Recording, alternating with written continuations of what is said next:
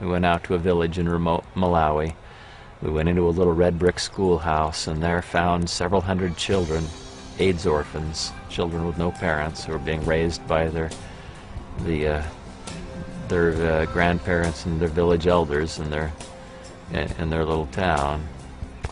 And we passed food around as there was the clamor that would accompany hundreds of kids confined in a small place. There were noises and laughter and some tears, and the smells of Africa were there.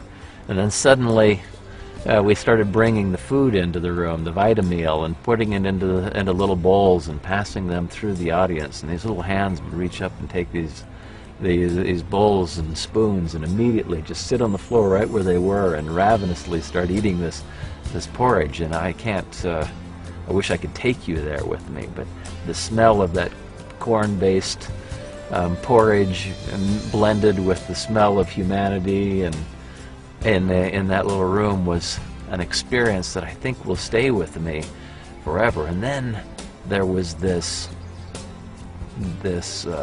gripping moment when the bowls were being passed from hand to hand among the adults and handed down to these children, and the hands are reaching up, and we get back near the back of the room and somebody says, "We're out of Vitameal.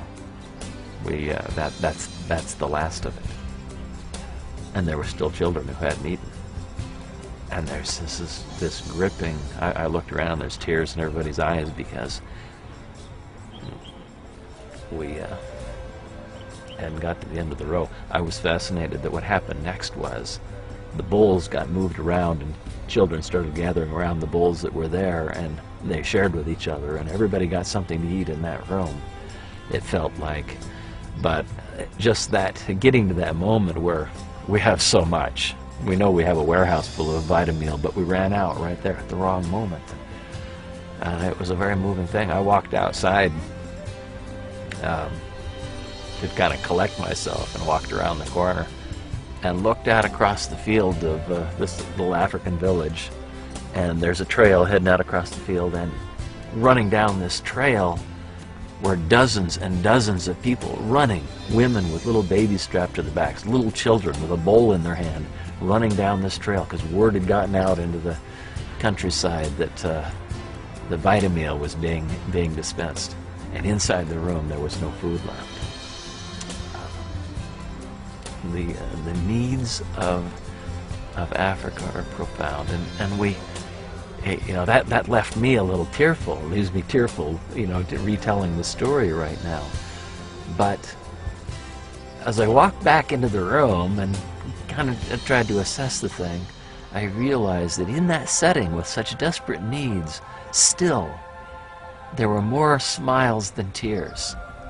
That the good we were doing was not enough to solve all of the world's problems, but there was joy there was happiness, there was laughter.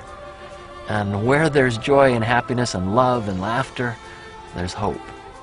And that hope that we created is something that I think the NuSkin organization should take great pride in. They are bringing hope to not just a few, but to tens of thousands of people, day in, day out, month in, month out. And I just have to believe that one day some of those children are going to grow up to be leaders that will be the seeds of promise that will start to bring resolution to some of these intractable problems here. We can't solve all the problems, but those children may.